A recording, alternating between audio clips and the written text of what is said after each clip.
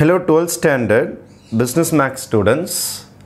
In exercise number 1.2, solve the following equations using Cramers rule.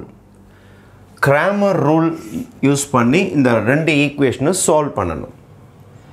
இந்த ரெண்டு equation வந்து உங்களுக்கு ரெண்டு variables x1 இருக்கு y1 இருக்கு x1 இருக்குது y1 இருக்குது. அப்ப ரெண்டு ஆன்சர் வரணும், x1 வரணும் y1 வரணும். To start the sum, first எடுத்த உடனே the stage 1 is delta அப்படினு போட்டு matrix போடக்கூடாது, determinant symbol போடணும். இதுல இருக்கிற நம்பர்ஸ் எழுதணும். 2 3 3 5 வெறும் coefficients மட்டும் எழுதணும். Right hand side minus left hand side determinant உடைக்கணும்.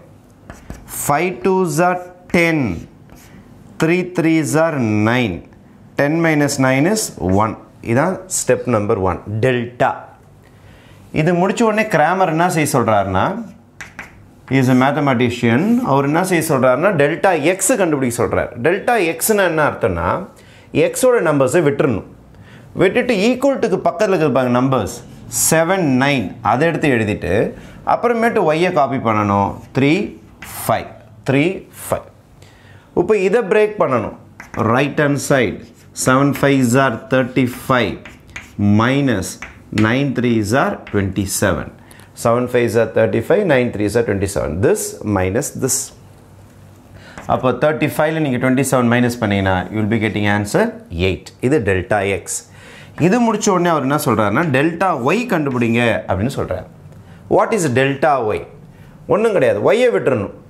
இந்த 2 3 அப்படியே எழுதிக்கணும், x ஓட இடத்துல எழுதிடணும், x ஓட இடத்துல 2 3 எழுதணும். y ஓட இடம் காலி, y எழுதக்கூடாது. டெல்டா yனா y எழுதக்கூடாது.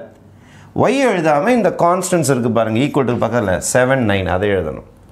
இதை உடைக்க போகிறேன். Right hand side 9 2s are 18 minus left hand side 21. Answer is minus 3.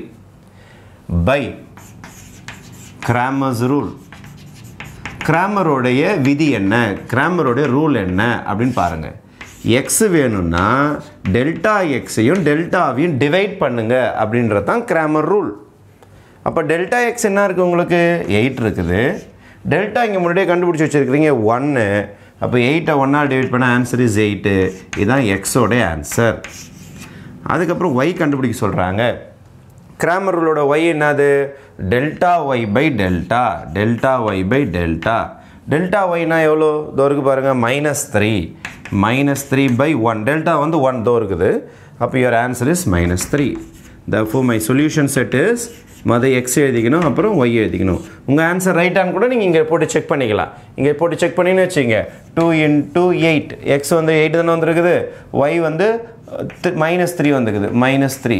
இப்போ 8 2s are 16 minus 9, 16ல் 9 போச்சுன்னா 7 வருமா வராதா, 7 வந்துடும். அப்போ நம்ம போட்டது கரெக்ட். இந்த ரூலுக்கு பேர் தான் Cramer's rule. Cramer's ரூலில் delta delta X, இதே 3 லெட்டர் வந்தால் delta delta X delta Y delta Z அப்படி கண்டுபிடிக்கணும். இதில் 2 லெட்டர் இருந்ததுன்னா டெல்டா டெல்டா எக்ஸ் டெல்டா ஒய்யோட சம் ஸ்டாப் ஆகிக்கும். Okay, thank you.